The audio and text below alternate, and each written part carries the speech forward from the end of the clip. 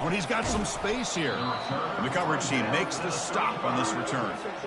This line getting set up. It's a first down play. Looking out throwing here to start the drive. Fires it to the wideout. Not enough on that one. It falls incomplete. So second down after the incompletion. Here's the snap. Quarterback looking to throw. Scrambling. Now he'll make the throw.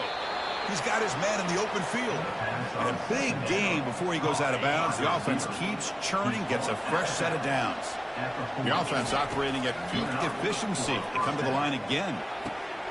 And he's got his man open downfield. And he takes it all the way to the end zone. Touchdown, UTEP.